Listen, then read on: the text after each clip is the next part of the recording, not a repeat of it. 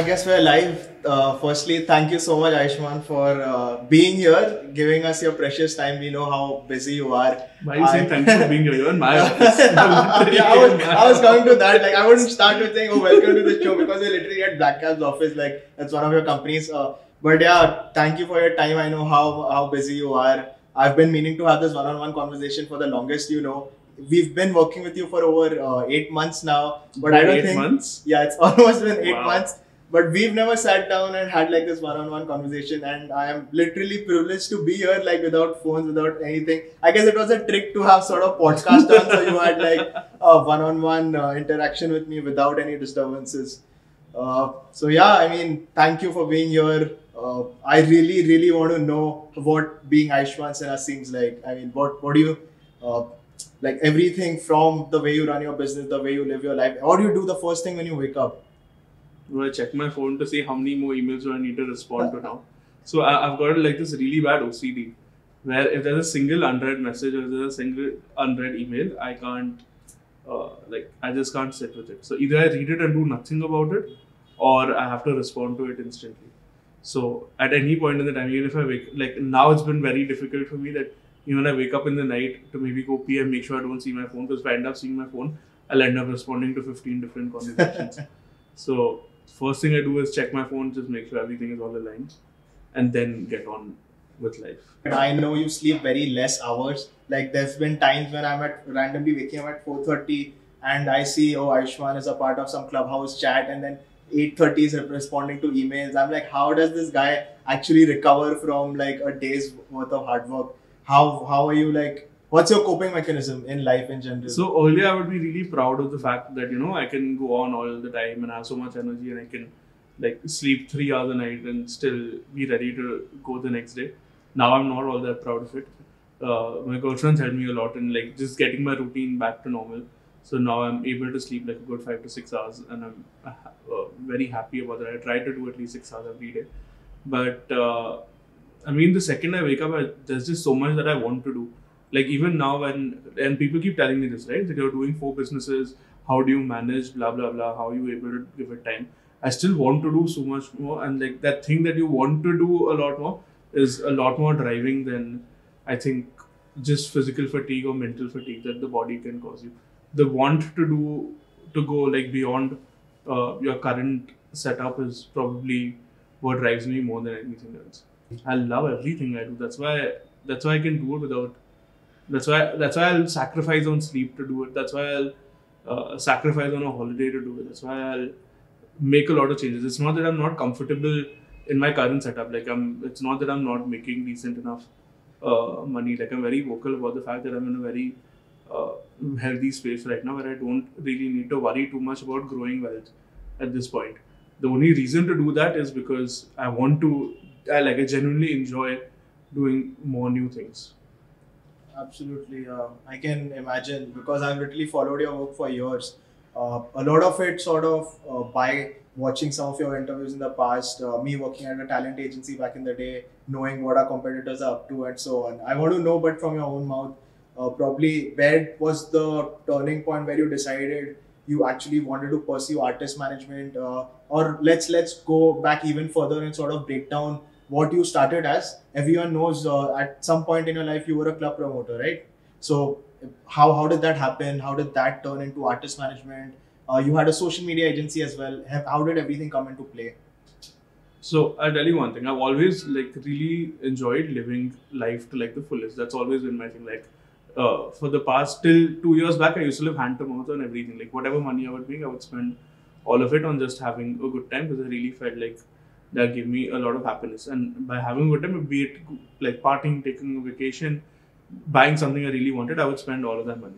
But I come from a family where my parents, though there's like I won't say I come from like a lot of struggle or anything of that sort. My parents did not give me anything. They didn't like the fact that even I would even ask for any amount of money. Like for the longest time, they thought that I was surviving my entire college journey on 150 rupees per day, which was my allowance at that time.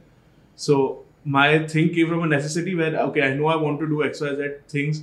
I know I want to spend XYZ amount of money. How do I make that money? I have to literally go out and do something so that I get that money. So this started in like the 9th and 10th grade when I actually started making fake IDs with one of my friends.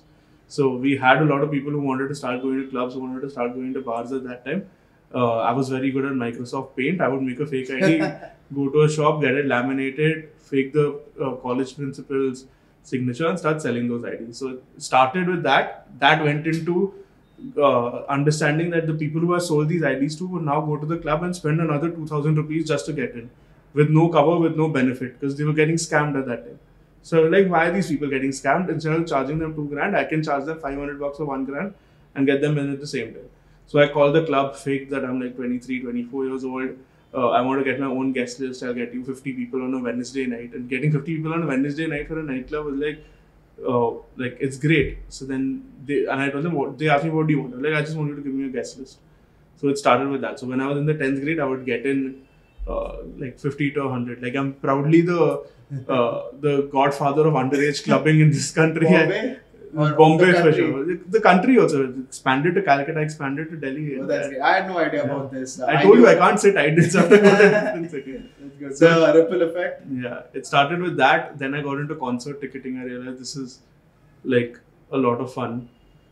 So I started selling concert tickets. Even now, when I go to some place and if someone recognizes me, they come up to me and they're like, "You sold us that TS2 ticket at that time. I had bought this person's ticket." And now, like, kids who had sold tickets to that time have obviously grown up now and are doing different work. So like, one of them was a photographer and her name on my phone is saved as Juhu Justin Bieber. So like, I just did like a lot of ticketing, a lot of stuff in the entertainment field because that was really exciting to me. And that's where the stepping stone came from. The stepping stone came from the fact that I wanted to live a good life. To live that good life, I didn't have access to family funds to be able to do that. So I had to go out and earn that money. Like, I had no option. Understood. That's actually a very, I mean, I've heard this before where people come from a very good background. In your case, I don't know about what your background is, but still, like, because of not having access to the family funds that you're talking about, they end up doing, and that literally becomes the story that turns into something. You start with the goal of monetizing everything you're doing, but you end up eventually finding what you truly love. And in your case, I'm assuming it's artist management. That has like been your calling since forever, you would say? I don't know if it's that, but I'll tell you, even artist management came out of a thing of wanting to live a better life. Like, everything I do is to scale my lifestyle. I feel that's how at least till the past 2 years, that was my goal. Now it's obviously changed a lot, and now I've matured down a lot, and now I know the things I want in my future and I can like visualize them. But even artist management started for me when I started managing DJ Chetas. So like, properly getting into that thing. So he came to me and he said that he's fired his manager. I don't know what he saw in me. And he was like, you should start doing this. To which I told him that, I don't know anything about this. It's going to be stupid. And like, how do I do it? Like, how will I be able to deliver any value to you? So he's like, I'm not doing anything. You're not doing anything. You might as well get involved. We'll see how it goes. So I'm like, okay, fine. Let's see how that goes. And he was like, you know what? I'm going to give you 2 bottles of alcohol at any club you tell me every month as your fee to manage me. And once it goes better, I'm going to give you a stipend as well. So as a college kid in your second year, I think, or first year of college, if someone tells you 2 bottles of alcohol at any club you want every month, you're king. Yeah, you're the king. Serving bottles on the biggest tables at like whatever clubs. No tables, only bottles. So you get the bottles at the bar and you finish them. But you're king if you get that. So I was like, I'm in. Like, I got bottles and I was like, you had me at that stipend, baad mein dekhenge. So I started with that, tried to do things a little differently, tried to just do things logically, like how do we get him in front of more people, how do we scale the kind of shows he's doing, how do we make his shows more unique than that, how do we tell people that this show had happened and this is how much fun people had, so building after movies, etc. We did very basic stuff, which is now in hindsight like so easy to do, but just the fact that we were able to do it in a thing like the DJ space at that time, which was very like everyone shooting in the dark and trying to see where it is. That ended up working for us, and because of that, artist management really picked on. Because then I realized that marketing is something I absolutely love, music is something I absolutely love, events is something I absolutely love. This is literally the culmination of these 3 coming together as a space. So, I think at some point you were starting a social media business as well, or can you tell us about that? That's something I guess you skipped. While I started. Before I started working with Chetas, I was already running this one company called #Media Solutions. Okay, yeah. So out there we were handling a number of food and beverage outlets ka social media. We were telling them that, pay us a small amount, we'll take care of your social media. That time it was still new, so they were like, okay, fine, we'll see if it works, if it doesn't work. They started seeing great results on that. We ended up getting much bigger clients. We got clients of a lot of scale. We set up one of the biggest government accounts, which I'm blocked by NDA to talk about, but all of these things ended up working really well for me. At the same time, Chetas' career started exploding. At the same time, I started working with Law Stories. At the same time, Armaan reached out to me saying, I want to work with you. So then I had to put this on the side and shutting down. I think the most difficult thing is to shut down a profitable cash cow business to focus on something else. So that's when I decided, let's hit pause on this. Let me focus a little more on this. And at some point in my life, hopefully I'll be able to come back to marketing. And that's where even Black Cap was born out of. Exactly why I was wondering, why would you stop the business early on when you were pretty early in the process of starting a social media agency? But a lot of your career's trajectory, from what I know, is based on being the first mover, right? Like from being the first person to have an artist on a billboard at Times Square to being the first Indian artist be on the DJ mag or whatever. Like there are a lot of things that you sort of globally figured, okay, these are the things that my artist or my client needs to do to be able to gain a larger recognition beyond what our country is already doing. That is obviously one aspect of it. Second being, like you mentioned, right, there were just simple stuff back in the day that you were doing correctly that I would say even till date, a lot of things people just ignore. Like we were just talking about some conversations being recorded in a way which is not packaged and put out correctly compared to what's happening in the West. So, I mean, I can totally understand where you come from when it comes to packaging stuff that you're doing, or probably looking back where you shut down your business and moved on to artist management, trying to sort of identify what's going to grow further than what you're already doing. But again, years later, you're back with the Black Cab, right? I want to know more about that. How did that come into the picture while your successful artist management vertical or business is moving forward? So when you're young, you're obviously trying to do as much as you can on your own. You haven't learned how to delegate. You haven't learned how to trust other people to do a certain thing.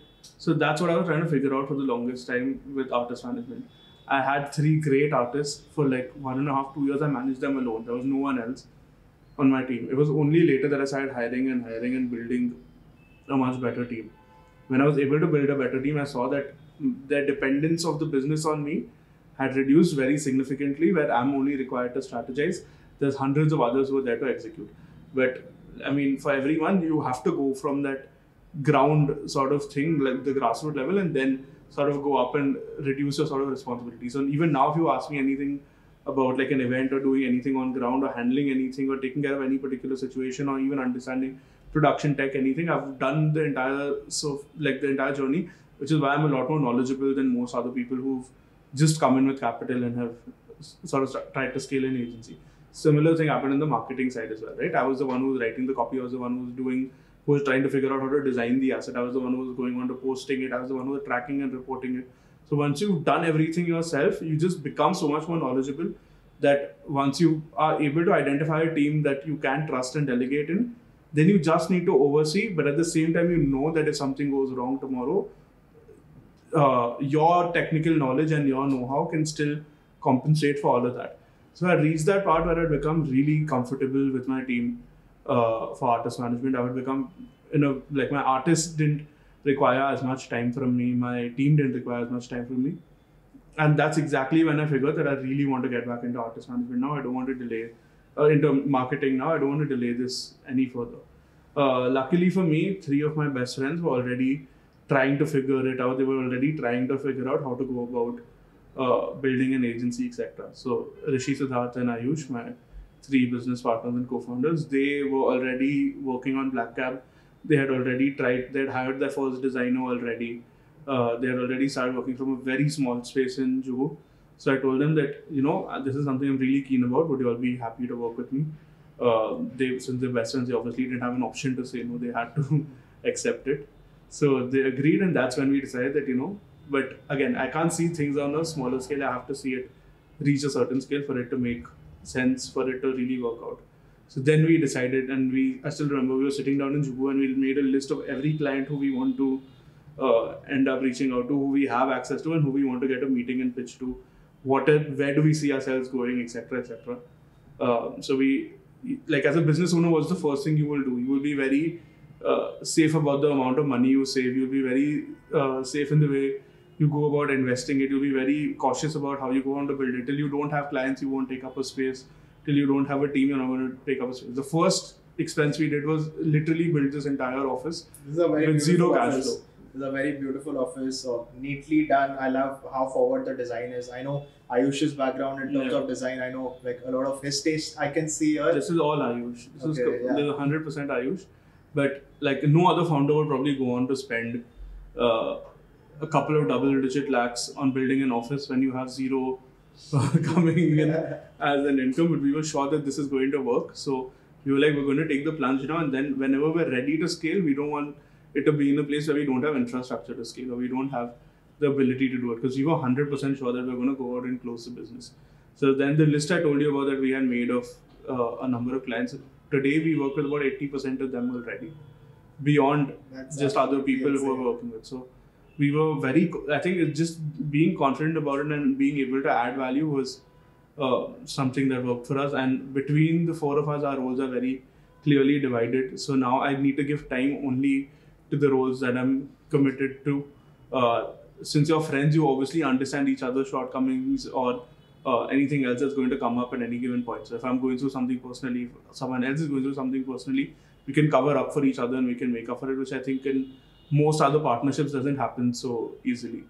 So just because I found like the most comfortable partnership to enter into and the most comfortable partnership to scale, like I would normally, if I had to do this with someone else, I would go to them and tell them that, you know, I have the capability to get you X crores of business on day one. That's why I need XYZ business or anything. These are my friends. So there was like that entire thing of I am adding X value was zero on day one. At the end, it was my friends. Skip directly to the point of wanting to just work with your friends and not getting into the unnecessary business jargon that sometimes come as a package. Understood. One of the main things I want sort of an issue I've been facing where like I was telling you, where I'm trying to scale my business, started only a year and a half ago. The main issue is me personally being involved in a lot of things on a day-to-day basis, like the groundwork. Obviously, everyone needs to do the groundwork. But A, at what point do you have to sort of push yourself away from it? And B, how do you sort of recognize the people that you've onboarded as your team to be and acknowledge the fact that they will be able to do the, I wouldn't say quality, but at least the level of delivery that you can probably come back with, right? For example, if you're working with these A-lister or A-list artists, I'm sure at some point there must be something you look at and be like, okay, this is not the way it should be done. Probably if I was involved so closely, I would be able to deliver a better product. Even if it's like something at a very small scale or something at a large scale, be it a show being booked, be it a piece of social media post going out. I'm sure a lot of times you have that. So how do you really cope with that? So honestly, it's about, first of all, the point when you do this is when you start really looking out to scale and pulling out from your own business and being like, I'm not going to give more time to regular execution, is when you're ready to scale. I think that was your first question about what is the right time to do it. Whenever you're ready to say that I want to now expand, I want to now change the way I've been doing this so far, that's when you really take this decision.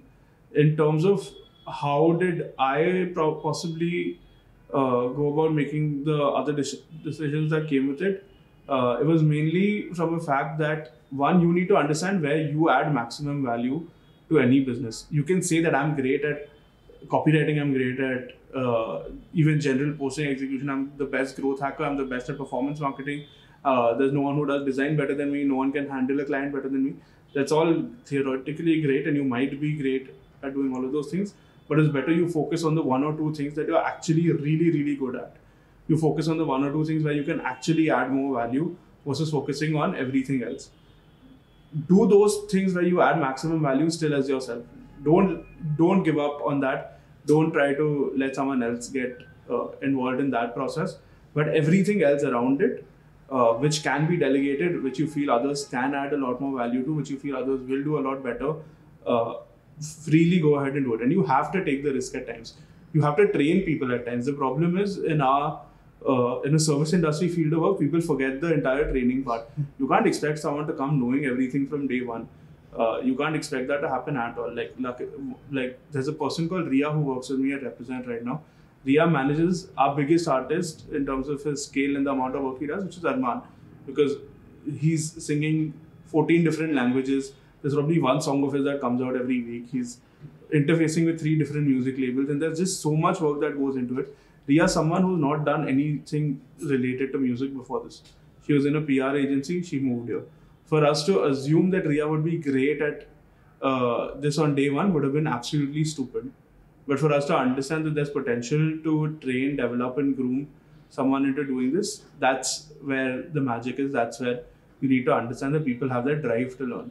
So despite not being from something like this at all, she was still able to sail through the entire process, understand the entire business. And obviously if you're able to find people who are driven to learn more, it just becomes a lot easier.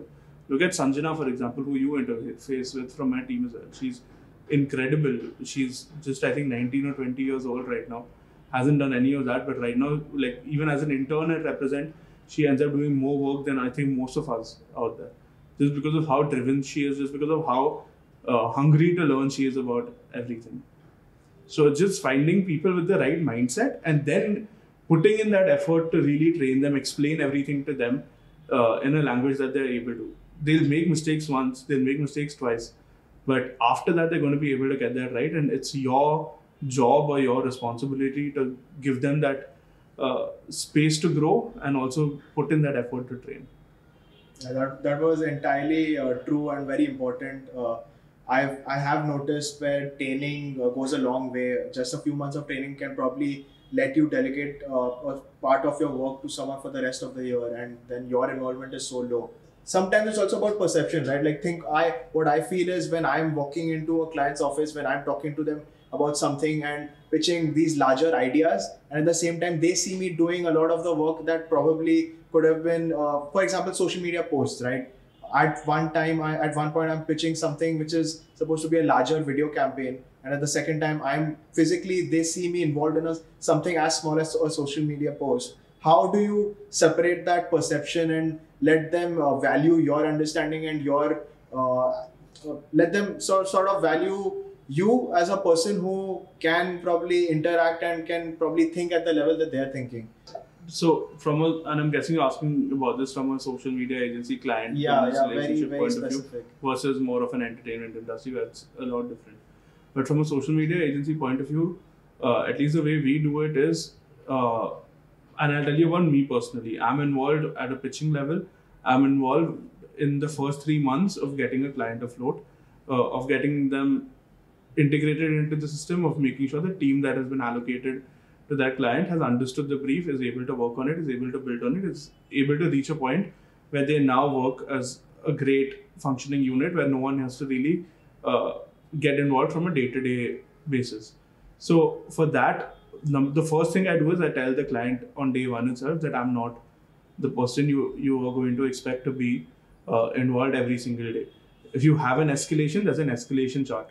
You call this person. If this person is not able to do it, you call that person. If that person is not able to do it, then you call me. But before that, if you're going to call me, I won't have any context because I haven't seen what has been happening for the longest time.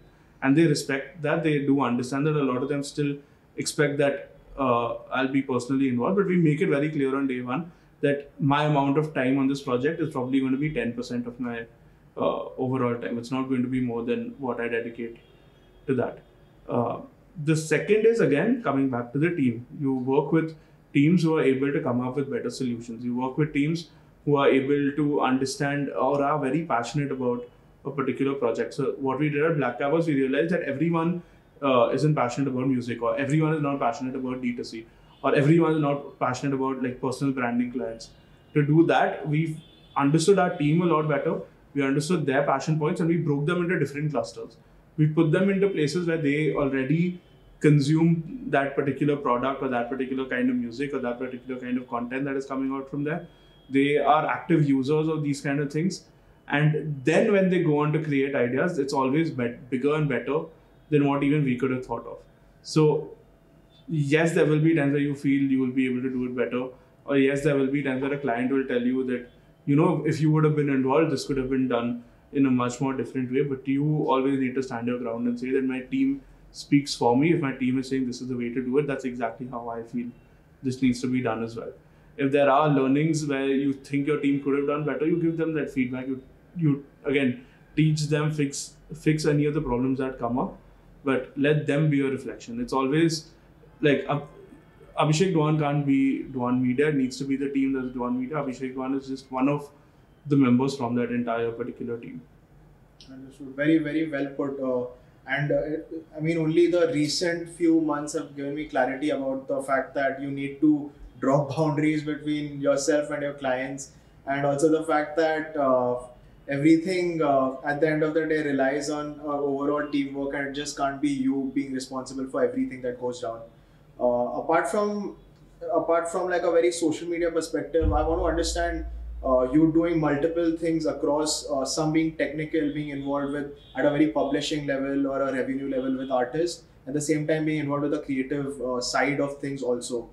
How do you compartmentalize your mind? Like, it must be going crazy at one point. You're literally pitching this, let's say pitching a song to a certain label, versus on the next day you're talking about a social media campaign for your artist, or approving things, or I don't know how involved you are in the process of booking shows, but I'm sure at some point even that must be coming into place when you're talking about international shows like a Tomorrowland or whoever. Like, how do you maintain these relationships? How do you compartmentalize everything that's there in your life?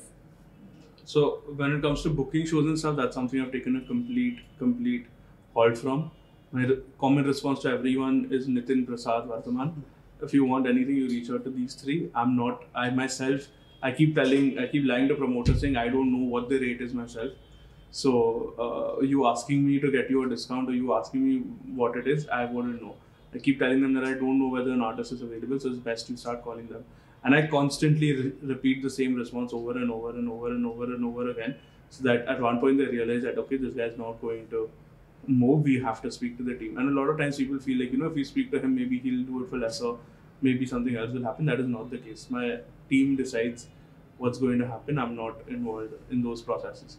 When it comes to everything else, I think the beauty of being like, the part I love the most about myself is I'm able to wear both those hats at the same time.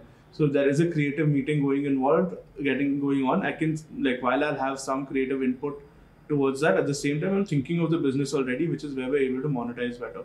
So for example, when we have a song which is being made, I'm already thinking of, okay, is there a brand that we can put in this video? Because this fits into the narrative a lot stronger. When we're discussing with the label, we're not talking just terms with the label, we're telling the label that XYZ things that an artist is doing is actually going to grow their market so much more. So it makes more sense for you to invest higher into this project versus just looking at it as a single song or an album deal. So I think that's the USP, or that's what I'm probably blessed with, where I'm able to wear both these hats simultaneously, and I'm able to switch between them and draw parallels between them as well. I think drawing those parallels is where real monetization ends up happening. And at the end of the day, an artist or a creative are putting out content. They do obviously want it to do really well. They do obviously want it to reach out to as many people. But deep down, they do want it to monetize for them in some format or the other as well. So you have to have that at the core of most of the work that you end up doing. I won't say all, of course, but definitely most of it. And what about the business side of things? Like, how do you compartmentalize your artist management versus your marketing agency versus you're involved in a lot more businesses. Every week I hear about you starting either a venture capital or something to do with VR, AR, and I'm assuming next is going to be something to do with metaverse. How are you it's like an overall perception I have of you doing these multiple things, and under everything there are like sub parts of it. Like there's artist management, there's everything to do with music, there's marketing, there's everything to do with even the Coca-Cola you guys are working at. I don't know in what capacity, but I'm assuming something to do with marketing. And at the same time, there's like an entire part of your life, let's say, to do with venture capital or whatever that I'm not aware of. So that's something I really want to know. Firstly, how are you managing? And secondly, just tell me about everything else you're doing on the side. So any project I pick up or any business I start, I'm 150% passionate about it, first of all. which is the only reason I go ahead to do it. On an average, I discuss maybe 3 to 4 business ideas. And first of all, I have a group of friends who are the most driven people I know. And they're all, like, I feel like they're all replicas of me, where they're all always looking at doing something new, doing something different, starting something new, starting something different. If you look at it, other than represent everything else, is any other business I've gotten into is a partnership with some of my friends. So first of all, I love surrounding myself with people who have the same kind of drive, who have the same sort of vision to want to build multiple number of things. This with them, when I'm bouncing off ideas every day, that's when we decide that, okay, this is something we want to do, this is something we don't want to do, blah, blah, blah. This is what we like, this is what we don't like. That's step one about just getting people who have a similar mindset, who keep on helping you innovate better, who keep on pushing you to do a lot more, who keep on pushing you to do a lot better with just everything that you're doing. The second is building a brilliant team. If you have a team that can run businesses on autopilot, you don't need to get yourself as involved as you would imagine.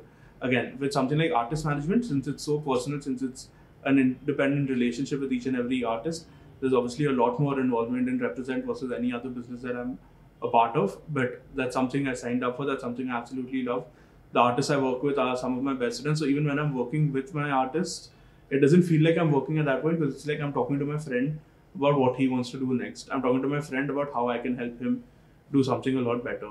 So just that relationship doesn't feel like work, so it doesn't become taxing, it doesn't drain energy. When you speak to one of your friends and you're just discussing work, that's not an energy draining conversation for you, right? Unless against when you're speaking to a brand and you're trying to really dish out some kind of work with them.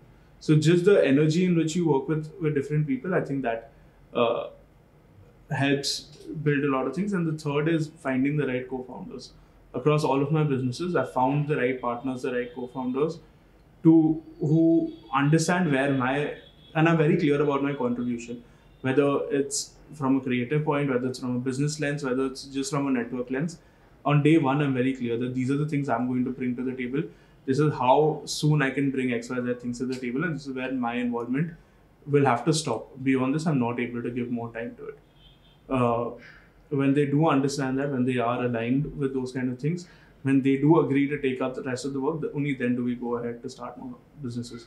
So even right now, when I'm involved in, I think 6 different projects or 6 different businesses right now, I'm still looking at doing a lot more, because I still feel I have a little more bandwidth and time. So I definitely look up to that. I want to do more, man. I want to do so much more. I'm not even close to being happy with where I am right now. There's so much more. That's, I think, a thing with overachievers or someone who has not an overachiever unrealistically high expectations or standards. I have zero expectations from any of these things that I'm doing. I'm just so excited about them. Tomorrow you'll come and tell me that, and this has happened 1,000 times, right?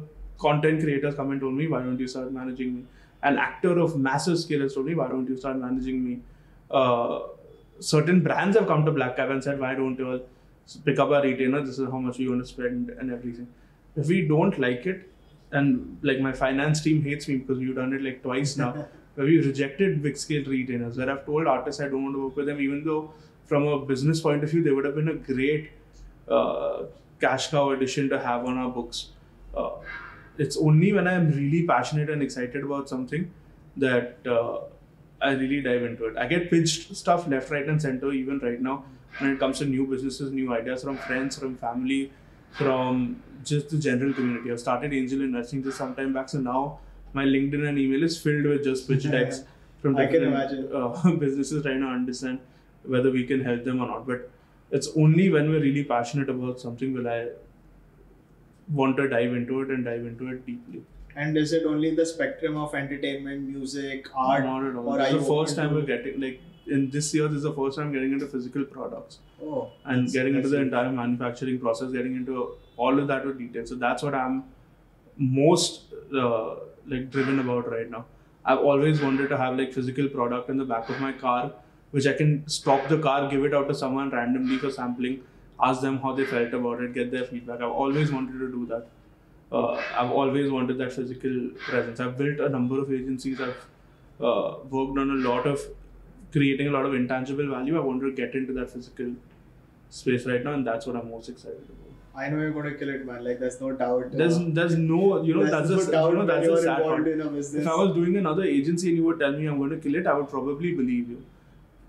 When it comes to doing something which I have never done before, we marketed thousands of products. Like, that's no problem. But just learning everything about the manufacturing journey and how it's going to go, that's where it's going to be. I think talking about retail, supply chains was something that must have been new to you, but everything else pushing the product out there, you have a wide network where you don't even need to sort of put a number of funds to back it. Like, your network itself can push a product to like literally a large scale. But yeah, I know, I mean, retail generally is a scalable business. So the numbers are much, much higher compared to any agencies. So I know it can be a little challenging for you and what you're thinking about. But talking about scale, I want to understand. I read Aayush Bansal's post recently on LinkedIn about how Black Cap's done over 1 million USD in revenue. Congratulations on that, firstly. Until when I started this and judging by every agency I've sort of been aware of, I never thought revenue-wise or even team-wise. You all have about around 70 people working for you now at Black Cap? 60 to 70. 60 to 70? Yeah, Siddhant was telling me about it. And I didn't know that it's possible for an agency to scale that quick. Like in India, if you look at the growth chart of the biggest agencies out there, there's an incubation period of about 5 to 6 years where they're grinding it out, they're building cash flow, they're building a capital, and then either they get an investor on board and then scale. At some point also quality might go down, but then they're just focused on growing the business bigger, or other route where they're literally going from point A to point B in a manner where they're doing one thing at a time. They're either first focusing on building the teams, then they get office space, then they get a studio, etc., etc. But Black Cap's done it pretty quick in its first 3 years itself. And I want to know, how did that happen? Was it planned? Did you have forecasts when you guys started doing working on this business, or did it just come into play as and when you started working on it? We always. First of all, there have been tons of agencies that have been able. I won't say tons, but there have been quite a few agencies that have been able to scale at the same rate. I just think that the space is so great where if you do good work, for you to be able to scale becomes a lot easier because you automatically get identified, right? Even right now in your agency, 80% of your clients must be referral clients. I doubt you go out to like open pitches where companies are floated that they're looking for an agency, then you go out, pitch, etc. I think that's fortunately not as many. Thanks to Represent also being one where our work is being sort of put into the spotlight by a lot of companies in the entertainment business. So I know what you're referring to. So you don't need to really go out and pitch, right? It's all coming to you because your work is great. Your work is speaking to you first, and then closing that client who's come to you because they've already liked your work is a 90% probability versus going into a pitch where there's thousands of other companies going in for it. It's not going to we've luckily won, I think 95% of all pitches that we participated in, but that's still a lot more difficult process versus someone who comes to you as a referral. So the first foundation step was we wanted to focus on getting our work really solid. We wanted to make sure that we were able to do the right kind of things. We were able to work with the right clients. We were able to build the right case studies. That list I told you about a little while ago about that we had made a list of clients. I hadn't reached out to any of them till maybe a year or two back. Till then, we were just working on. That's like a year and a half after the business started. We were waiting for just the processes to be settled. We were waiting for just the team structure to be right. We were waiting for everything in a way like we would even plan and every month we do this. That if we are to scale at X level, how much lead time do we need to be able to sustain that scale? Because I don't want to go to a client and say that you can work with me, but you can work with me after 45 days only. So just getting those processes right, understanding what is required to scale was step one. Step two, what worked for us in hindsight was COVID. We were hit by it very badly. Obviously, we had to, like a lot of clients told us that since they aren't being able to generate any sales, they don't want to work on anything right now. They wanted to hit pause on it. They didn't want to go ahead with it. We were able to take the burn for some time, but then How long was that period? It was like a 4 to 5 month period where people were just like discontinuing retainers. That's a lot of time. And for a 1.5 year old agency, you haven't built a cash reserve to be able to sustain that too long, especially after you spent all your money in building an office. So when this happened, we were left with, I think, 3 months of burn. We were sitting in that same conference room. It was around June not even June or July of the pandemic year, and we were sitting and we were like, okay, it's 3 more months after that. Let's start finding more people to share the office space. Let's start seeing if we can downsize on the team. Let's cut on everything else. We can't continue this way. In 3 months, we have to downsize. In 6 months, we have to shut down if it doesn't happen. So we were like, okay, this is going to happen. But then, like, it obviously, your first ever, for me and even for like all my co-founders, it was like a matter of pride that, we can't let something that we built go down. We had 20 people at that time working with us. We're like, how do we find jobs for 20 people who are there? So we had to amp this up in some way or the other. We went berserk in developing business that time. We reached out to everyone. We told them, do like a trial month with us and see how you feel about it. We asked our clients who were already staying back with us to go out and refer us to more of their people. The work started coming in slowly. We then decided, okay, fine, this is coming. How do we diversify? We set up a production vertical. We started focusing more on our influencer spends. We started building performance marketing right into our business. How do we end up? We have these 8 clients who are still sticking by us, who are still promising to work with us.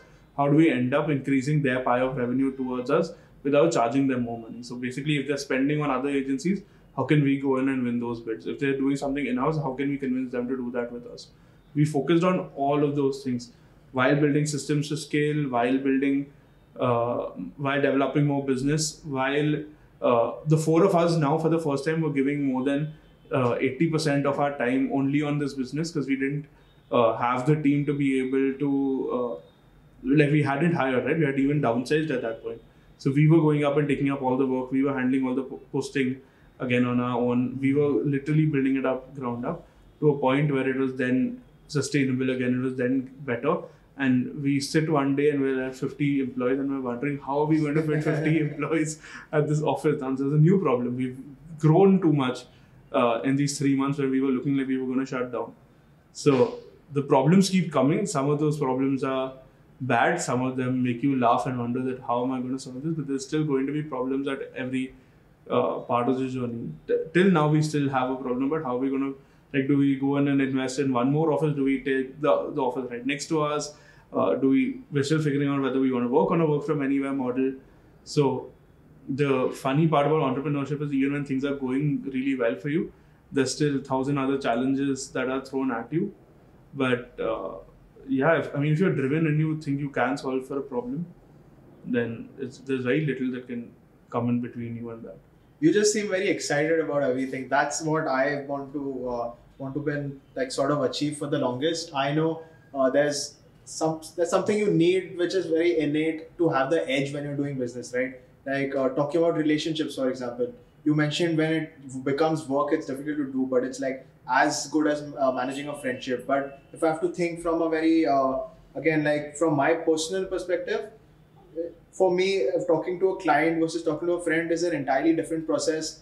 It's also because managing perceptions, it's also managing the kind of conversation or the way you're talking to them, right? Like I'm sure the way you talk to a friend versus the way you talk to your client is different too. So to have that edge all the time and being able to be the most productive you can to close a pitch or to just to maintain like a regular relationship with client, you require that passion, excitement. And I'm telling you, I don't try to be like, it's not like I'm trying to be a different person with a client or I'm trying to be different with anyone else. It's exactly who I am. Like any client will see, my conversation with the client is exactly how I would speak to one of my friends. I tell them how, if I'm not available, I'm not available. I tell them that it's my birthday, I'm not going to be available for a week, I'm going to be hungover as fuck.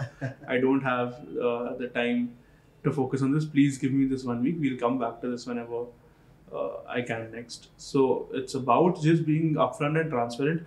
I think at this point, a lot of the boundaries have sort of gone where you need to deal with a client in a particular way. You need to address them in a particular way. You need to I'm one of your clients.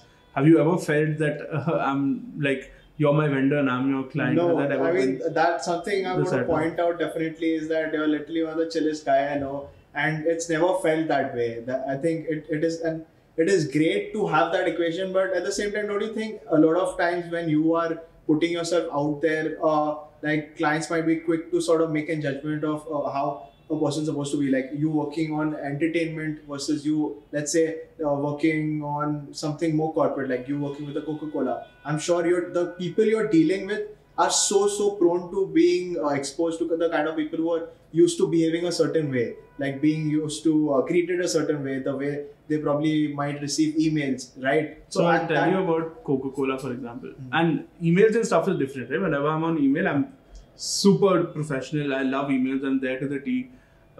Even for like consulting clients, we have to build about a lot of decks, reports, etc. Those are done well. I'm not unprofessional in anything I do.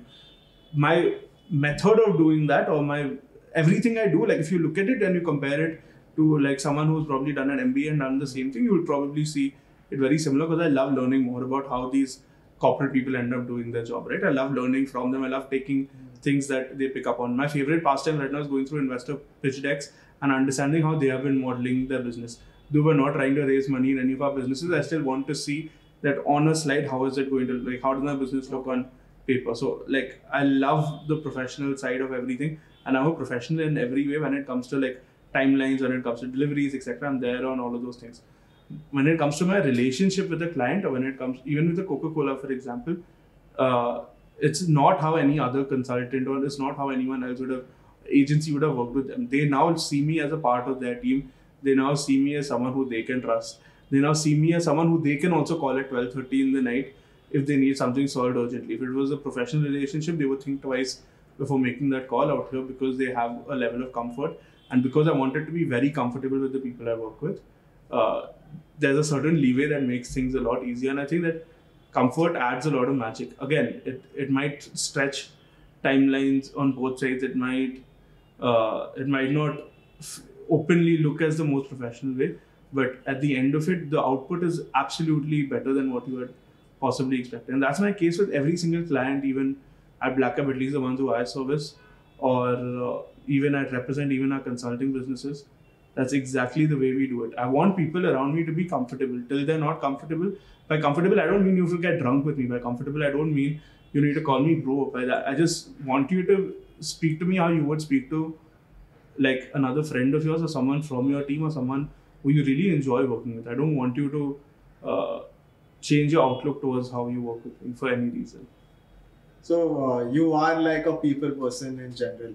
That's something, obviously you got to develop as a personality. Like I said, we unfortunately never had the chance to sit down and have this conversation.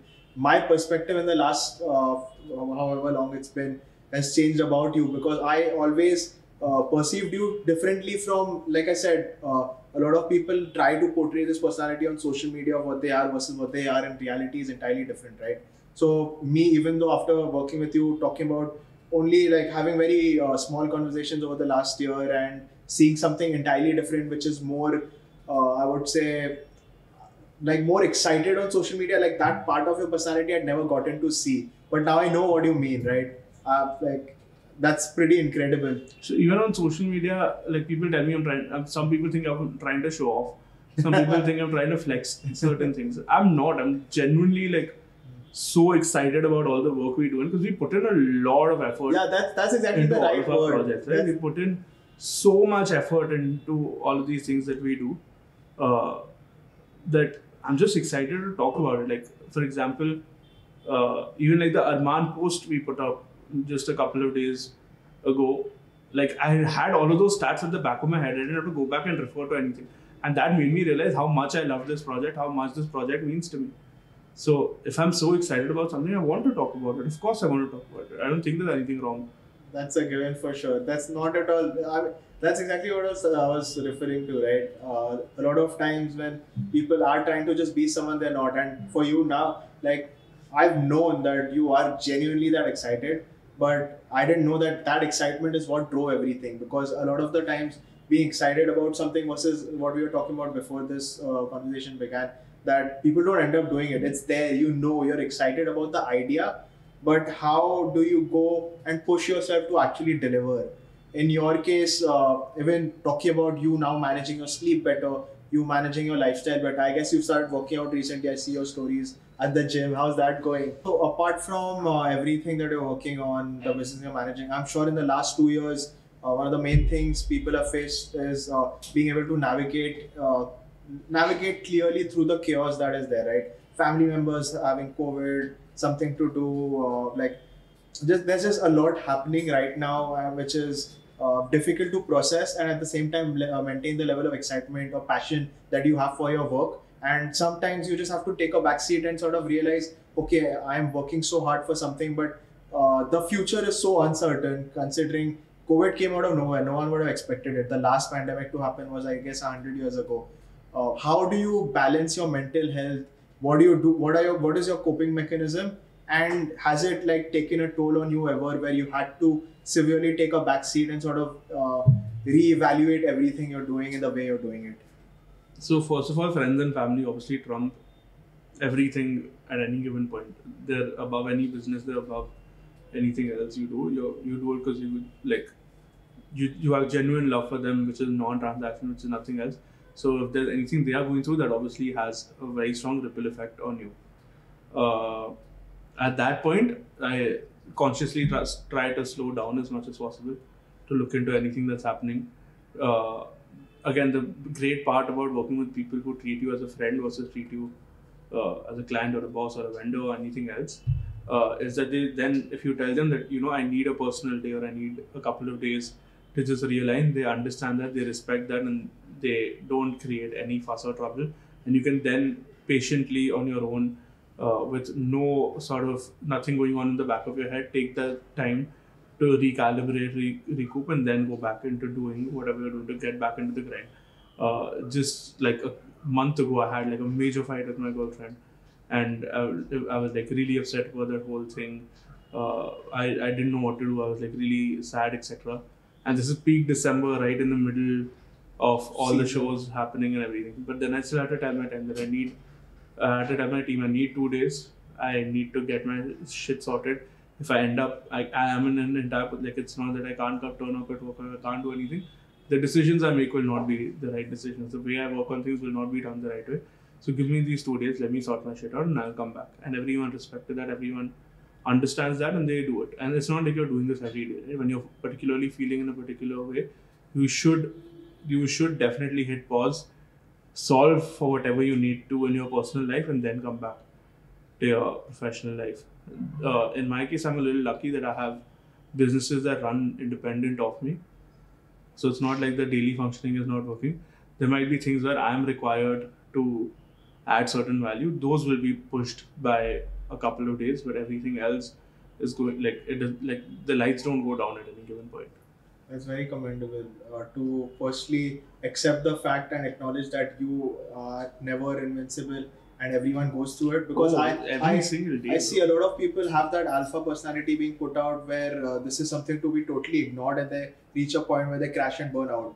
So it truly is very important to sort of acknowledge it and go past it. I mean, I had a very good time talking to you today. I want to close this conversation by understanding what's next for you. And when I say that, I just don't mean business. I want to know what are your personal goals over the next few years, or like what is something that's going to probably take your life to the next level, and what is going to excite you and keep this level of excitement that you've had for your work or for your life in general forever.